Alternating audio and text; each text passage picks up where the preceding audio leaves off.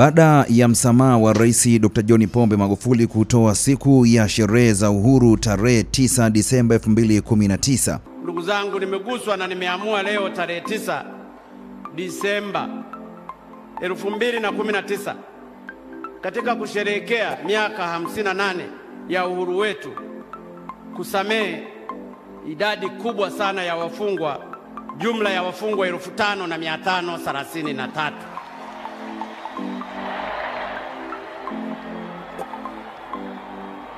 Najua ni idadi kubwa na watu watashangaa, lakini nimeguswa kwa moyo wangu. Ninasamehe wafungwa 5,533. Na wahusika wa msamaha huo kuanza kutolewa katika magereza yote nchini kuanzia tarehe 10.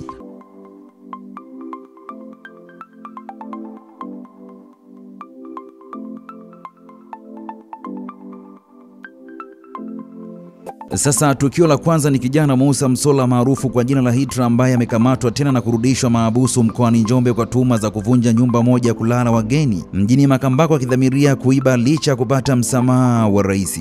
Na tukio la pili ni polisi wilayani Chalinze mkoani Pwani wanamshikilia Mustafa Malimi mwenye umri wa miaka 25 ambaye ni mmoja wa wafungwa waliosamehewa na Rais Magufuli Disemba 9, 2019 kwa tuhuma za kuiba ng'ombe mwenye thamani ya shilingi milioni 1.2. Mustafa ametenda kosa hilo siku moja tu baada ya kutoka gerezani, kosa ambalo lilimfanya Mustafa afungwe gerezani kwa miezi 6 kabla ya kuachiwa kwa msamaha wa rais lilikuwa ni wizi wa mbuzi. Hayo ni matukio mawili ambayo yametendwa na wafungwa ambao waliachiliwa huru na Rais Dr. John Pombe Magufuli siku ya tarehe 9 Disemba 2019 wakati tukisherehekea miaka 58 ya uhuru. Hizi ni update kutokea Uhondo TV. Mimi naitwa Fadhili Komba.